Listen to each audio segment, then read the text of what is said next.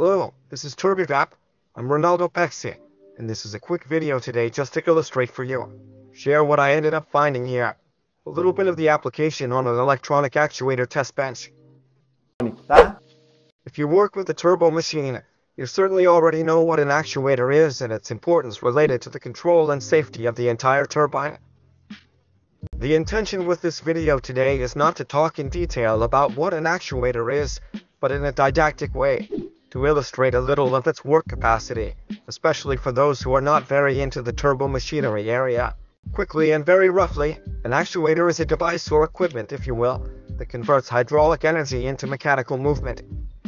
The actuator is commonly used in turbines to control the position of the levers that drive the steam admission valves, the so-called partial valves, thus controlling the steam flow that enters the turbine, and as a consequence it maintains the constant rotation speed of the turbine rotor. Turbine. So basically the actuator consists of a hydraulic cylinder that contains a piston connected by a rod, and when hydraulic pressure is applied to the piston, this one moves forward or backward, pulling or pushing the output rod to do some work. Wanted. In this case, as I said, it means opening or closing the steam intake valve. Or the valves, since the turbines can be single or multi-valve as we have said a few times.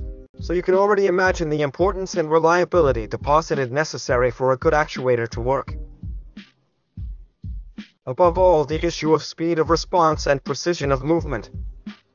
Typically, I'm talking here about a repeatability rate of 0.1%, the availability that has to be 100%, less than 100 milliseconds of response time, in addition to being fail-safe, withstanding high ambient temperatures. That's fast, actually pretty fast.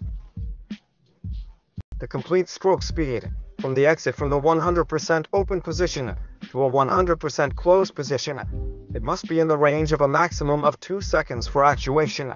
But what I would really like to share with you in today's video is a little bit of how an actuator works. In this case, linear electronic actuator. It is applied in a test bench, controlled environment, simulating the practical conditions that you have in the field. So the focus here is not on exposing brands or models, mentioning actuator models, none of that. So first, let's take a look at what's going on, what we're seeing here. So now, for example, we see the speed, the response time, which is very accurate. The command response is very fast. So he's simulating a recurrent position, for example, of actually regulating the partial valves. Then the actuator receives an electronic signal and will perform the actuation, the modulation of the valves. So now we are going to see the simulation of the actuator in a condition from 100% open to 100% closed through the design, for example, of a solenoid valve.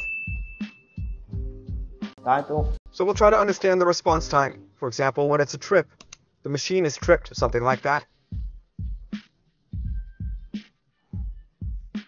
Then it would be in a 100% closed position, previously 100% open. You saw that the response time is very fast. Now he is tuning again in automatic mode.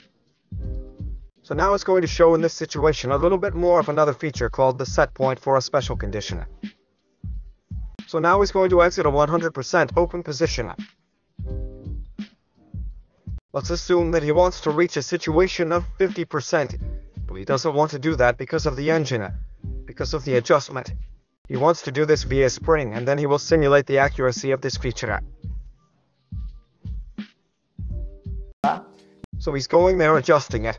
He's even illustrating it with an egg to make it really interesting, for him to show the sensitivity of the system. So now that's exactly what he's going to do. He will put an egg there in his device. He will fine-tune it there until he really cracks the egg. It's already cracked. It's going to turn over so we can see the crack. We couldn't even see that it cracked there on the other side. Look there. There's a little crack there. Now he will mark it. He will go there on his panel. He will see this load position there that would be equivalent. It has 28% of its total effective travel, for example. So now he will adjust this as if it were his set point. Now it will go up there in the 100% open position, and will order the system to interrupt there until 28% load.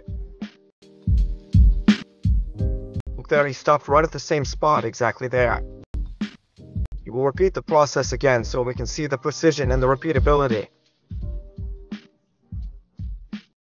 Notice that it left, was 100% open and will return again at 28% load. Came back again.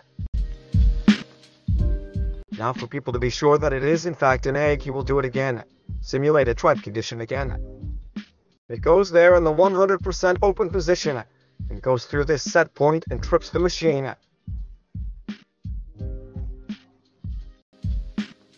Simulating the turbine trip. So there was overspeed, for example, then it will come and such.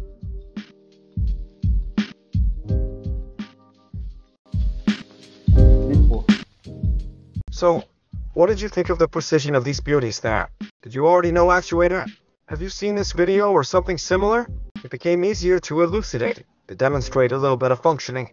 So today's video is just that one. I just wanted to share it there, to elucidate a little better how it works, a little bit, to give you a sense of the magnitude of this repeatability rate of the process, and the fine, precise adjustment of current actuators, the electronics. There are, of course, other actuators. We can talk more about them one of these days. But that's it then. If you liked it, like, dislike, share the video, subscribe to the channel if you haven't already. Thank you for your attention, for your patience, for your company. I'll get until the next video. I went.